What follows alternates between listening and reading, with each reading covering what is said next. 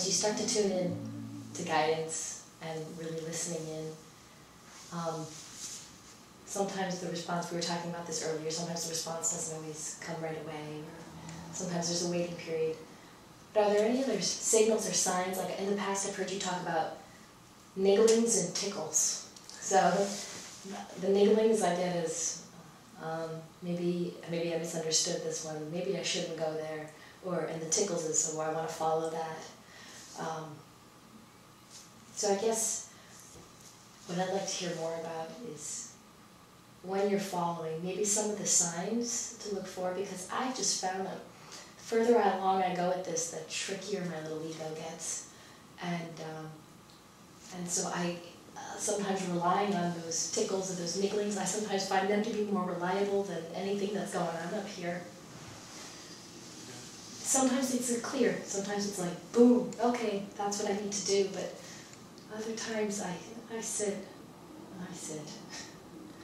And sometimes I sit for a week on something and just nothing really is coming. Yeah, I think with the feelings and the nigglings and the ticklings and all this, it's like we were talking at dinner tonight where you were saying it's sometimes here with New York that there's so much stimulation, sights and smells and sounds and sharp sounds and loud sounds, and the mind can try to go into a numbing out or kind of close things out sometimes. We were talking about how that can happen very easily. And the opposite is kind of like your August Rush moment, you know, where he's in the middle of the street conducting the sounds, and he's the conductor of the universe, and he's just feeling so connected with everything. Every little sound is part of a big symphony. But I think, you know, how you feel, it is such a precious thing to feel. Feeling is an aspect of our consciousness, and I know for myself, and I think for a lot of us, there were times when I had numbed out, denied, repressed.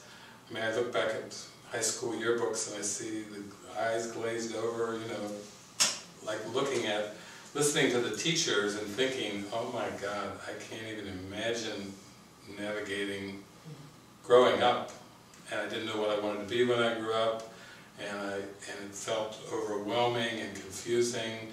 I said I was a loner and a wallflower, so I did not go out on my first date till I was 27.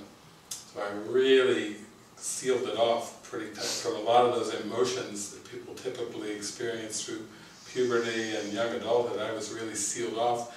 And then became the unsealing. You know, it's like, how do I really reverse it? Because this is not going in a helpful direction.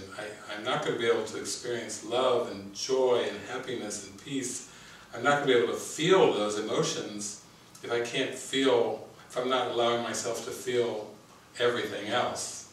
I just think allowance and permission, the more allowance and permission we can give ourselves, the better. Now the ego will say, well, that could be dangerous to your relationships. You start feeling your feelings. Maybe you'll even start expressing some feelings if you feel them. And I even had a friend who got more and more and more joyful, Lisa, and she would go to her spiritual circles, Course in Miracles things, and she would have such roaring joy that would come out that would say, tone it down. Even her spiritual circles were telling her to tone down her joy, because it was too threatening. It was almost like, whoa, if this has any reality behind it, that means I must be in serious denial, because that joy is through the roof. And so that takes a lot of allowance and permission. And it seems too, I think the biggest drawback is the sense of, when I was in university and I started going through this spiritual awakening, I thought, uh-oh, what's this going to do to grad school? What's this going to do? You know, I was in my first relationship and my heart was opening, but it was really tumultuous. It was like all those repressed emotions were flying up. How am I going to even make it through graduate school with this?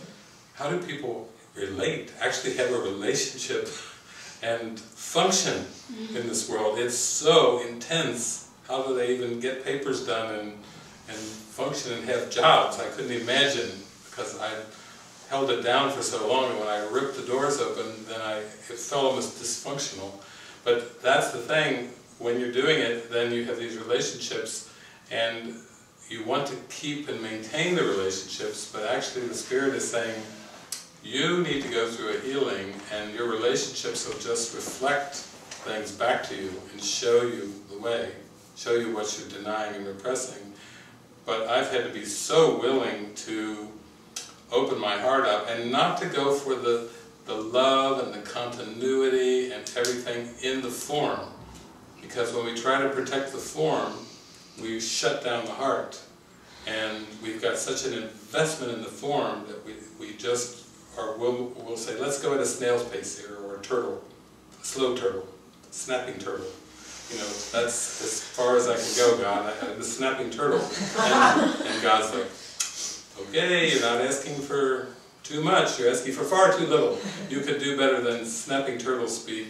You know, if you really want to know the truth, you know, you have to open up. It seems a risk. Seems like we could risk, if our heart opens up, then you become less competitive. Well, how does that help you get ahead in the world if you're less competitive in a world of competition? You start to lose your drive. You start to lose your drive for success as the world defines it, the more you open your heart. You start to, the things you thought were success suddenly start to be flipped around, and just being present and feeling happy, the simple joys of life start to become important. And all the things that everyone, most of the 7 billion are running after, you don't give a hoot about, you know, and you think, I don't know, am I in the wrong planet or something here, because it's spinning around. But actually, those are all really good, and we've all gone through those. That's really why we're here tonight, to say, follow your heart, let those emotions up. The water may get rocky and choppy for a while, but it's going to lead to smooth sailing. That emptiness, that stillness that we were all talking about, because there was such a full allowance to let everything come up, no matter how it looked.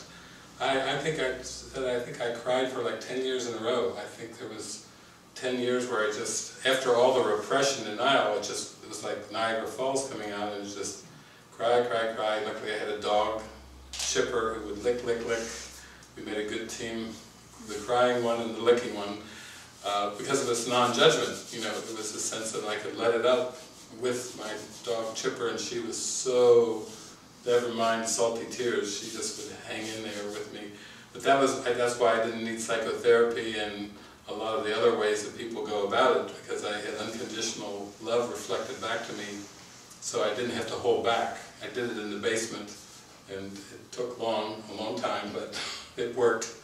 But, you know, that's really what we want to talk about, is how do you have that trust to be so authentic, and to see that it's not really a risk. It seems like a risk when you're doing it, but when those nigglings and those nudges come, that was my pathway. I always say I felt it was like a tickle in my heart that started at one point, maybe in young adulthood, and then it was so amazing, the tickle, that I decided to follow the tickle, like somebody had a feather right inside my heart chamber, and it was tickling away, and I said, this is not intellectual, this isn't even conceptual, whatever this thing is wow.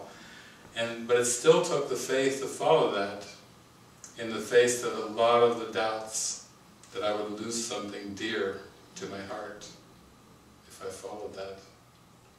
But as I followed it, it grew stronger, much stronger.